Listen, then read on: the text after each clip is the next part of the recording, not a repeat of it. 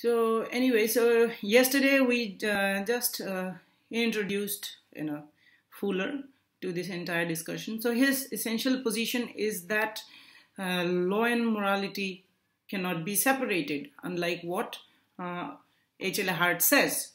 So he says, if you remember from our discussion yesterday, that whether law is valid, okay, cannot be determined based on what the law says. So for example, if I I think that will be a little problematic example, but yeah.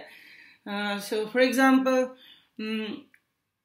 I ask you to do something, okay, and then you say, why should I do that? And I say, because I say so. Okay, so the authority here cannot be because I say so. The same thing applies here to that of the case of law. Okay, the law is valid. Why? Because the law says so. So the justification for validity cannot be that, well, law says so. In fact, that's the case with most of the revealed, so-called revealed scriptures. Okay, those are the words of God. Why? Because the scriptures say so. So yeah, that's what's been, that's the flaw that has been found here by our philosopher Lon Fuller. That law's validity cannot be ultimately traced from the law itself. Okay, it has to be somewhere else. So where else would that be? He says it has to be from the moral attitudes of the people. Okay, it has to eventually, at the end of the day, okay, despite differences on many other issues, okay, at the end of the day, it has to be based on the moral attitudes of the people.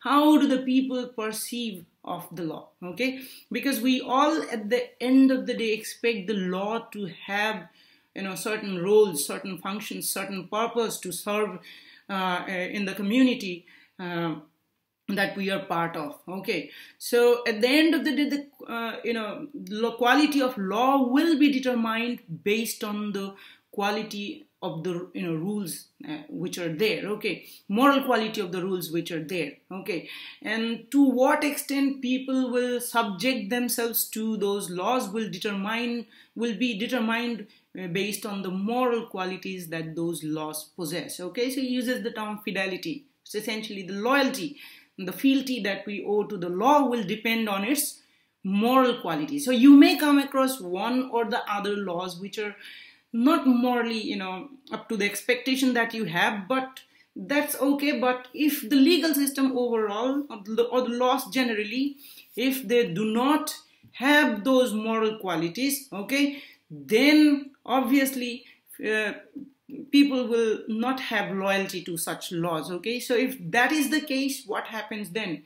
If more and more people think that, well, these laws are not morally good, okay, so the kind of morality that we are talking about is what Fuller calls as external morality. So the substantive moral quality we are referring to, because people do not really know as much about the internal morality that we are going to discuss later.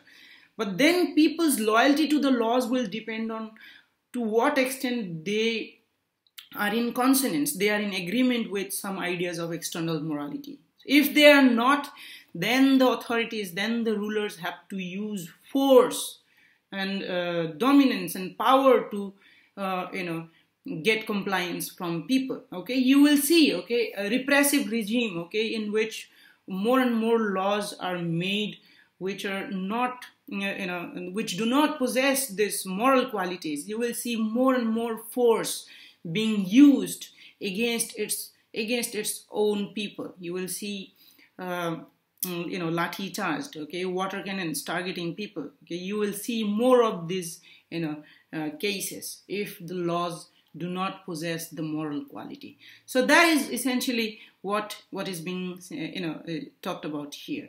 You will see that in a repressive regime, you will also see army, okay, military, which is supposed to defend the country against external threats as well, being used against its own people. But that will be one extreme case, but generally you'll see that force will be used more and more to repress and suppress people. That is what has been said here. Okay, so he's saying that a law that does not possess this moral quality will not have loyalty and fidelity from the from the people. Okay. So his theory, however, though, as you will see, is not about any such external moralities. Okay, he focuses instead on this idea of internal morality. Okay, so what is internal morality? We are going to discuss. Okay, so where does that internal morality arise from?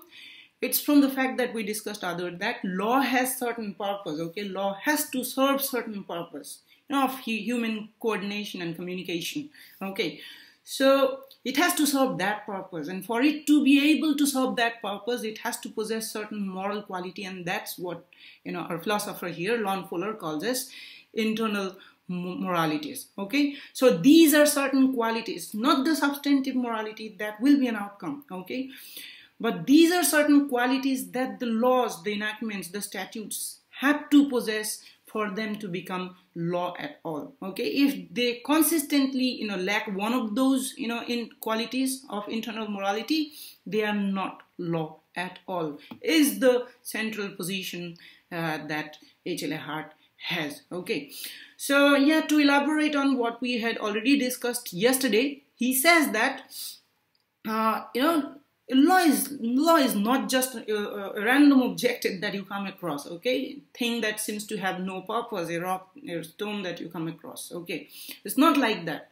Law has a certain purpose. Okay, it's a purposive enterprise. Okay, so law cannot be understood, defined, okay, in the absence of that purpose that it serves. Okay, so I had already given you an example. Okay, that if you were explaining something to someone who doesn't know what it is, okay, then mere description of it will not convey enough, for that other being to understand what it is. So I was telling you about you describing what is a chair to someone who doesn't know what a chair is. So hypothetically, let it be some alien, some Martian.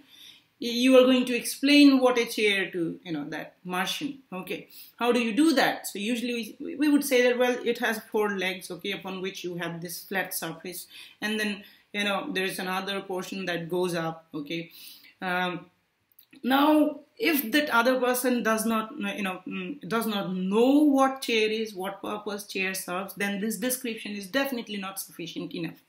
Even if you draw it to that person and then show it, okay, even that will not be sufficient for that person to understand, okay, comprehend what it really is. Okay, you have to tell that being that it's something that you use to sit on. Okay, then it makes little more sense. Okay, now the purpose of chair is for one to sit on. Similarly, law also is a purposive, okay, enterprise. Okay, so we cannot merely give a description of what law is. We also have to explain and understand the purpose for that law serves. Okay, so what purpose is it that law serves? So we already discussed that we live in a community with different people having divergent aims, different projects, okay, different ideals, okay. So it is highly likely that we disagree about many things, okay. So, and then we could not have left it only up to us to figure it out how to coordinate, among us. So that role is played by, laws, okay. Laws tell you how to coordinate and how to communicate amongst yourself, okay. So yes, that's the purpose that law serves, okay, to enable, okay, to make it possible for us, the individuals, okay, to communicate and coordinate, our activities, okay. Otherwise it will be chaos. So to avoid that, you need law. So that's the minimalistic, okay, purpose with which he starts. He's not saying that law is, law is there for us to reach certain kind of, moral exaltation. Is not talking about all those higher ideas, okay, that you have to be best version of yourself, you have to be the you have to be enlightened like Buddha. He's not saying anything of that sort, okay. He's merely saying that its purpose is to facilitate coordination and communication among people in a community who might have divergent views, who might have divergent interests that quite often come into conflict and conflict with one another. So that's the purpose that law serves, okay? And you have to define law keeping in mind that purpose, okay? So yes, so how is this position different from most of the positivists, okay? The positivist, as you have seen, okay, so essentially Bentham and Hart says that law is unidirectional, one-way projection of authority. That's between someone who's superior and someone who is politically inferior, okay. And the political superior makes commands, and political inferior has to follow it. And if it doesn't, then there'll be consequences. That seems to be the case of gunmen writ large. Then you have H.L. Hart, who's talking about this internal aspect, okay? He's also talking about acceptability, but he just does not go far enough. So this is where our philosopher Lon Fuller here, taking it to the next stage, okay? Saying that, yes, law's purpose reveals the second aspect of the enterprise, okay? It's reciprocal nature. The law cannot be conceived as whatever the ruler wills if its purpose is to facilitate human coordination. So yeah, the ruler has to facilitate coordination, okay, and a communication among people, okay, that's what the ruler has to do. But it cannot be based on ruler merely telling us what to do and what not to do, okay. The ruler also has to take some feedback, okay, from the people. So ruler has to listen to people, okay. It cannot be mere projection of authority. That's what I tried to explain to you yesterday through that example of a relationship, okay. If it's not really a relationship but a case of subserviency and slavery, if the one person in that relationship always tells the other person what to do, okay. Cannot be so. There has to be mutual communication for it to be considered as a relationship of love, faith, whatever. Okay. In a similar way, legal systems also work just like that. Okay. The rulers have to listen to the people. Okay. If there is complete lack of this reciprocal communication, okay, reciprocity, then obviously, there is something that that is wrong in such legal system, which is quite obvious to us, okay? It eventually will degenerate into, some kind of extreme version of dictatorship. It just does not happen overnight, as you know. It happens over a period of time. To what extent are people vigilant, okay? To what extent are people willing to stand up for, this, okay? That definitely matters. But so here's what is being said, that yes, the more, the less the communication there is, the less reciprocity between the rulers and ruled, the more dictatorial and repressive the regime will be. And then it crosses certain limits, and beyond that limit is not worthy of being called a legal system at all. And the laws there are not law at all, is the thesis that he propounds for us. Okay, so I hope this is quite clear to you. So he says that it is common knowledge that laws made by democratic legislatures do not always human coordination and often impede it, yet history shows that legal systems that consistently fail to serve laws' human purpose degenerate into a dictatorial command system. So as I was explaining, yeah, it's not that laws always have to fulfill all these requirements that he's talking about, but then there's a threshold that should not be crossed. And the moment that is crossed, it just degenerates into a dictatorial command system. And then you can no longer call it a case of legal system. And then the third aspect, okay, apart from the purpose, reciprocity, the third, aspect that he identifies of law is that it is an ongoing enterprise. That it's not, legal systems are not static systems, okay, they are changing, they're so yes, it's an ongoing, enterprise, okay? So what does he mean by that? He has a very important thesis that he makes with respect to this, okay? Saying that, well, legal systems always have the scope of improving, okay? So I told you yesterday that if there's a scale, okay, and you draw a line here, okay, I told you about, a morality of duty and morality of aspiration, okay? So there is a minimum that you have to do, okay? that has to be there, and those qualities, those minimum qualities have to be there in a legal system for it to be called as a legal system and the laws to be called as law. But it just does not stop there. It is possible for you to improve and refine further, okay? So yes, that scope is always there for the legal system to forever strive to achieve that ideal which is forever beyond your reach, okay? You never get it, but you have always the scope of improving it. The idea is that, yeah, we should keep improving the legal system.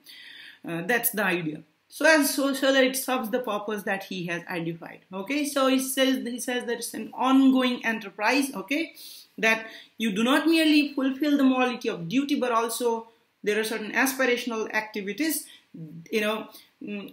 based on which you achieve for some ideal which you do not really achieve, but you forever try and reach close and close to that ideal which is out there. Okay. So for you to be able to understand, a very important example has been given, okay, of a car which is broken down, okay, probably wheels are gone, okay, it's rusty, it's not able to move, okay, at all. And then you can imagine the best possible cars which could be out there, okay. So example given is of Rolls-Royce or whatever car that you like, okay. Do you see a difference between these two extremes? Okay, so what is being said here is that the first one which has been described, okay, you can barely call it a car. It does not serve the purpose, okay, that is of moving people or stuff from one place to another. It just cannot do that. You can barely call it a car. But then on the other side you have, okay, pinnacle of what you can refer to as a car. Okay, it serves the purpose, closest to the ideal of that you can imagine. Okay, so yeah, so you have at the one extreme something that you can not even call a car, and then on the other something which probably represents best that ideal idea of a car. Okay, but then in between you have so many other possibilities. Okay, you have some car which is barely moving, okay, kind of defunct, non-functional, semi-functional legal systems. So they do not really fulfill the morality of duty. Okay, so yeah, but yeah, that's the problem. Okay, you can barely call it a car, but then you come to a stage where you see a car. Okay, it's functioning. Okay, fine, but then yeah, beyond that there are better cars, and ultimately you have something that's the best representation of what is car. This silly example essentially tells you that the same applies to legal systems as well. You have broken down legal systems, you have defunct legal systems that cannot be considered as legal systems and the laws as laws at all. You have some which fulfill the morality of duty, okay, the basic minimums are fulfilled. And then you have some excellent legal systems where all these requirements that he's talking about are not fully, but to a great extent, are met. Okay, so that's what he identifies as the qualities of law. Now, I've been telling you guys repeatedly about this idea of internal morality, that when Fuller says that laws ought to have certain moral quality. His idea is essentially based on internal morality, but that does not mean that external morality is not important for us. It's very important, but how do you go for that, external morality? How do you get those external morality? It's based on presence of certain internal qualities of law, which he calls as internal, morality of law. Now, this he demonstrates using the case of, aspirant, okay, ruler, a kind of, tyrant ruler, okay, Rex I, a king, you may say, okay, who fails, okay, although comes to power with, big promises, high hopes, okay, grand ideals, okay, but spectacularly fails, okay. Why is that? I have shared the story with you guys, so kindly refer to it. Okay, I have already shared the. There's a Hart's, extract from Hart's book itself. So go and read it. Okay.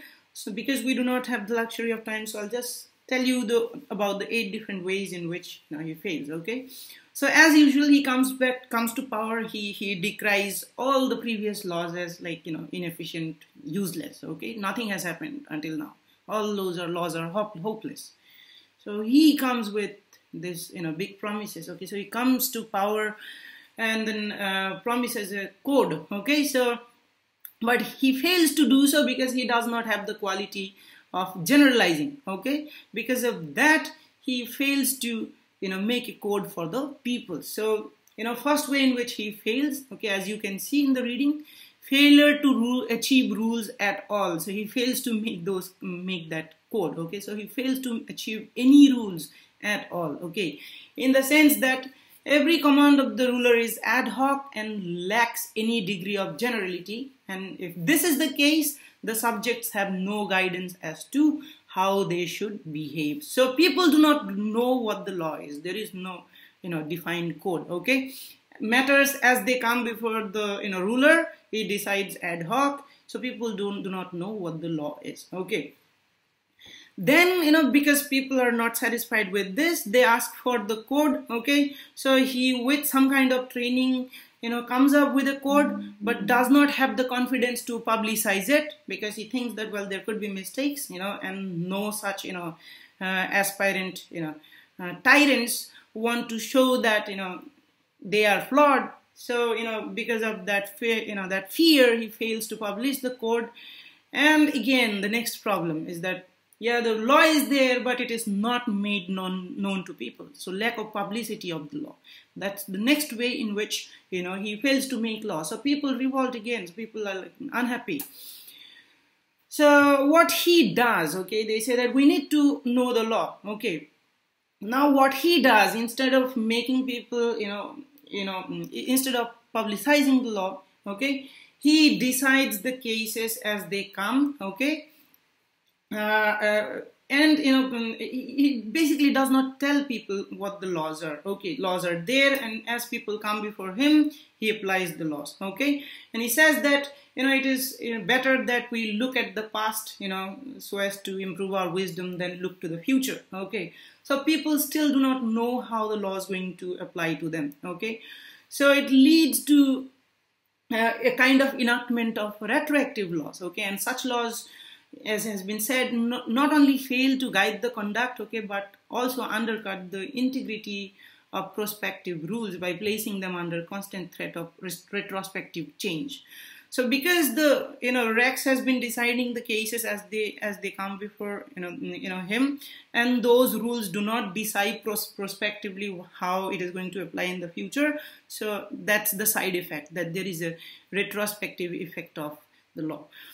So people are not happy with this, retroactive laws. Okay, they again, revolt. Okay, so their idea is that please let us know of the laws. Okay, so this time what he, does is, okay, he publishes the laws. Okay, but as he publishes the laws, as it is made known to the people, the next problem that he, finds is that it is not understandable to the people as well. It's filled with legal jargons. Okay, it's filled with technical terms and complexities which are not merely understandable to the people but also to the legal scholars. Okay, so the next way that he fails to make law is by virtue that he fails to make it understandable to the people. It is incomprehensible to the people. Okay, so yes. As people show their dissatisfaction, he takes up the next step. Okay, he now gives it to the experts. Okay, to make it comprehensible. Okay, so as he takes feedbacks from experts so as to make it comprehensible, people now understand what the law is. But the problem is, the moment people came to know of what the law is, they find that the laws are contradictory. That at one point, and in one part of the statute, it says that do it, in another part, it says do not do it. Okay, so it gives you direction both ways. Okay, so another way in which he fails, okay, that there are contradictory rules. And then, again, people start, complaining. So now, our Rex here, had enough of whining from people. So he's like, I'm going to teach you whiners a lesson. Okay, so what he does this time is that he makes some very difficult changes, some very unrealistic, okay, difficult changes in the laws. Okay, so what are those changes? Essentially, those changes are such that it's very difficult for the subjects to comply. Okay, so it expects you to do that which is impossible of you. So one example which has been given is that, suppose if there's a summons and you are to be present before the judge within 10 days. Now it makes it 10 seconds, that if there's a summons within 10 seconds you have to be before the judge. Okay, now it's very difficult. It's not possible for people to follow such impossible commands. Okay, so it's the next way that he fails is by expecting people to do impossible. So law cannot expect you to do the impossible. Okay, it has to be rational, it has to be logical, it has to expect you to do that which is possible for you. So yes, again people revolt. Okay, now he says that, well, we'll make the changes again. Okay, so again it is taken back. Okay, and the experts are asked to remove all the impossibilities which are there. Okay, changes are to be brought to the observable rules. Okay, now those changes are brought. Okay, but by the time they were ready with this code, by getting rid of all the problems, okay, the times had changed so much that when the rules were published, they were no longer reflecting the requirements of the changed time. Okay, now again for it to adjust to the changed times, there was requirement of changes within the code. Okay, now it becomes difficult for people to comply with the rule because there are frequent changes in the rule. So that's another problem which has been identified, that there has to be reasonable certainty and some kind of, not like complete, but some kind of staticity in the rules. Okay, it cannot be changed every other day, because frequently changing rules, okay, make it difficult for the subjects to orient their action in accordance with the requirement of the changed rules. Okay, now yes, our king here now gets frustrated again. Now what he does is wrest the control back from those people who he had assigned to make these changes, and then now he says that, well, from now on, now that I am enlightened, now that I have all these experiences, I'm going to decide those cases myself. Okay, so with all this enlightened knowledge, okay, he starts adjudicating matters. Okay, he becomes the judge himself. Okay, so as people come to him, their cases are decided by the king now. Okay, by Rex here. Now after a while, what is noticed is that the way that he decides the matter has no relation, no connection with the code that they had finally made. Okay, so the code tells you that this is how you are to behave, but the king is deciding based on how he thinks, okay, he should decide the matter. So there is lack of congruence between the rules which are announced and the way matters are administered, matters are adjudicated. So these are the 8 different ways in which Rex fails to make laws. Okay, ultimately, because of all these failures, he untimely, before his time, dies, and then Rex 2 comes to power. And what he does, he instead of focusing on all this, on lawmaking, he puts some, I think some psychologists, whatever, okay, and some public relations people in power. So that's what it becomes. Okay, that's the farcical caricature that has been drawn by our philosopher here, Lon Fuller. Now this is not a story that he just thinks of out of the blue. No, this has very much relevance to when to the times when he had written and the immediately preceding times, and even today. Okay, so based on this story of Rex, he tells us about certain qualities which have to be there in law. If a legal system and consistently fails in even one of these qualities, then it eventually fails. It is not worthy of being called a law at all. Okay, so there cannot be total failure, and occasionally, obviously, you will come across laws which are retrospective. You may come across laws which are not understandable to all of us, but then it cannot be consistently so. Okay, so if there is a total failure in either of these 8 different, either in these 8 different ways, then it is not a law. Okay, it is a bad system of law, and then when it crosses that threshold, it is not worthy of being called a law. So then you remember, okay, it is only a legal system in the Pickwickian sense, in the sense that a void contract is a contract, or that decrepit car is a car. So yeah.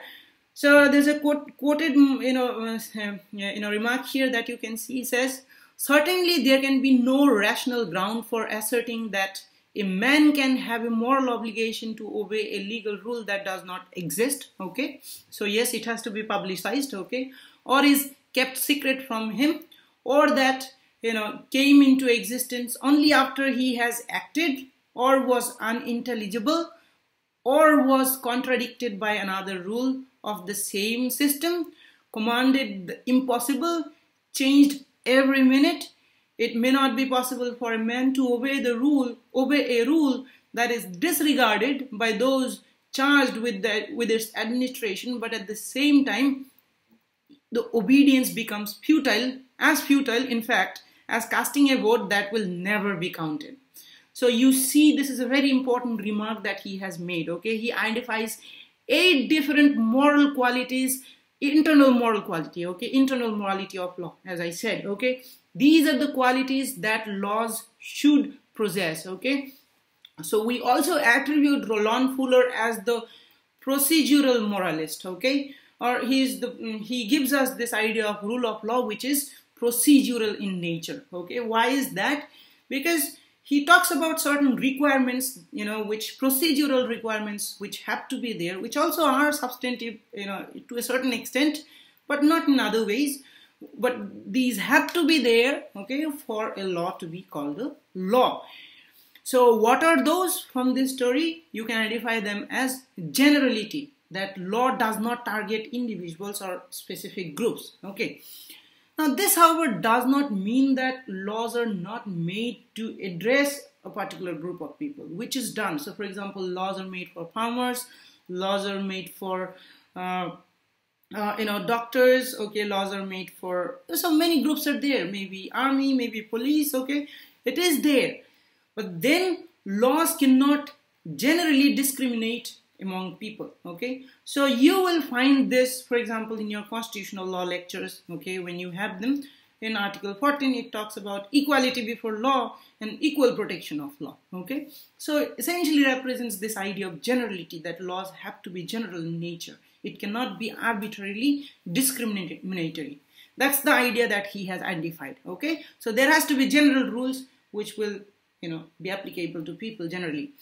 Then publicity, laws have to be made public. People should know what the laws are, how it's going to guide their conduct.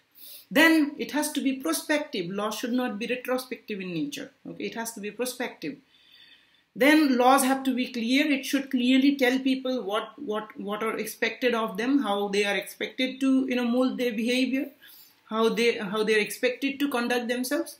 So clarity is an essential virtue. Then consistency, that laws cannot ask you to do 2 contradictory things, okay? It cannot ask you to do something and forbid and prohibit you at the same time. Then it fails the purpose. So consistency, has to be there, okay? It has to be something, which is possible for you to comply with, okay? So law cannot ask you to bring the moon down to earth. It's not possible for you to do it. So yes, just an extreme example. So the other example, if you remember to to understand, okay, law cannot expect you to do what is not possible for you. Then yes, the laws have to be constant. It cannot be changed every other day. And finally, what the laws are in the laws books, okay.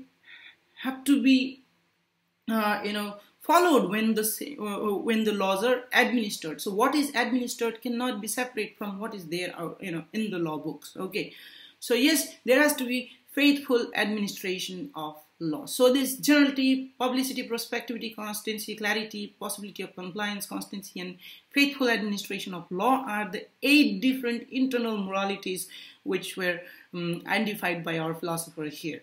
That is Lon Fuller. So yes, this is what he calls as internal morality of law. Okay, now external morality will be something else. So external morality would be that you shall not kill, you shall not steal, things like that. And none of these qualities that we just described talk about all that. Okay, so are those not important then? Fuller nowhere says that those are not important. In fact, if those qualities are lacking in a legal system that does not protect your life, your possessions, obviously that legal system will not survive. Okay, but we come to that by virtue of this internal morality. Okay, so both are important. Now, for law to be law, at all, it has to possess these 8 different desideratas to certain degrees. Okay, and it cannot fall beyond certain degree. So he says that, okay, we have to now talk about this degree that we've been referring to. Okay, this internal morality of law, okay, has 2 different aspects that we have already discussed. Okay, it has morality. There is morality of duty, and then there is morality of aspiration. Okay, now what's the difference between these two? Well, this is something you can also relate with certain other ideas that we quite often talk about. So let's take an example. Okay, so for example, there could be rules that say that don't steal, don't kill. Okay, these are the minimum that is required in a legal system. Okay, in any society. Okay, that do not kill, do not steal, okay, do not, covet, no, maybe not covet, yeah, how can you regulate how people feel inside, okay? But the basics are this, that you have to, you cannot murder, you cannot steal, and you have to fulfill the promises that you make, okay? These are basic requirements. But these have to be there for the society to be possible. But that's not the end, okay? Above and beyond it, there are certain other requirements that you shall be truthful, that you shall do charity, okay, you should be respectful, okay, all those ideals are also there. Okay, so what is the difference between these 2 different kinds of examples that I have given? The first kind, okay, that shall not murder, shall not steal, shall not kill, okay, those are examples of morality of duty for you to understand. Okay, and then your life doesn't end there. You can further excel, okay, not excel, I mean improve, okay, your existence by being by doing charity, okay, by being respectful, okay, by doing other duties that you have that you ought to do. Okay, so those are aspirational in nature. Now, I don't totally subscribe to this distinction, because when we have certain other discussion later on related to so for example, I can relate this to this idea of positive and negative duty that we talk about, or perfect and imperfect duty that Immanuel Kant talks about. Perfect duty is where you also there is a perfect right and there's a perfect duty. So if there's a right that something be done, the perfect duty means that it has to be done. Imperfect duty would say that if there's a right that something ought to be done, then there is an imperfect duty that you ought to do it, but there is no compulsion that you do it. It's up to you. So for example, and certain other examples are given. So for example, you were walking by the road, and then you see that someone's little puppy or cat is drowning. Okay, then you ought to save it. Okay, so you ought to save it, and when you save it, people will praise you for that. Okay, praise you for that. You have done something great. Okay, but if you do not do it, if you fail to do it, then there's nothing for people to blame you. Okay. Well, it's probably understandable in the case of a cat, but imagine this, okay? Another philosopher, okay, talks about it. What's his name? Getting out of my head. But another example I can tell you, it is this: that suppose you're walking, by a road, then there's a shallow pool, okay, and you see a baby drowning there, and you are wearing fancy shoes and you have fancy clothes. So if you just drench them, I mean, if you just get into that water, that will not drown you. You can save the baby, but if you get into the water, then you ruin your shoes, your fancy shoes, or your clothes. Okay. So in such case, do you have a duty to save the baby? Okay. Or if you save the baby, have you done something that is praiseworthy? Obviously, you have done something praiseworthy. But is it also not a morality of duty, or is it merely morality of aspiration? Well, some say that it is morality of aspiration, okay, but I would say, and I think many would also agree, that it is also a morality of duty, okay, not merely aspiration. So what I'm saying is that in a society, okay, we cannot live only based on these rules that you shall not murder, you shall not kill, you shall not, break promises, but we also need some other, positive actions on the part of the people, okay? Otherwise, that society is also morally kind of bankrupt, okay? But that's not what our philosopher Lon Fuller is saying. Lon Fuller is clearly making this distinction here, okay? So anyway, I hope you understand. But Lon Fuller's distinction applies only to the cases of internal morality. The examples that we have taken are cases of external morality. So the same gradation, okay, of morality of duty and morality of aspiration also applies to these 8 different, internal moralities that he's talking about. That it has to be fulfilled up to a certain extent, okay. So that morality of duty with respect to this internal morality has to be fulfilled up to a certain extent, and then you can go above and beyond that, okay. Now, what does that mean? So usually you will come across legal systems in which laws are generally general, okay, they are public, they are prospective, they have clarity, consistency, compliance, consistency, and faithful administration. But you may also come across certain laws which are very technical in nature, so not everyone understands it, okay, GST being one such case, okay. And then they need not be general all the time, okay. Sometimes laws could be retrospective as well, okay, but these are, certain, flaws in the legal system, okay. So you may come across certain laws which do not fulfill these requirements, but if that legal system generally, fails in either of these, requirements that Fuller is talking about, then it fails in its morality of duty. But once it fulfills that morality of duty, it does not end there. It has always the scope to, achieve for excellence, okay. So that's what he is talking about. Now you can definitely put legal systems at, different, pedestal on that scale. Some legal systems are completely defunct. You can put them here, for example, Nazi, Germany. Some legal systems, essentially the Nordic ones, you can put them somewhere here. No one goes here because it's not there. Some other legal systems are probably barely here. I would call ours as barely here. Okay, there's a high possibility that it goes down, my perception.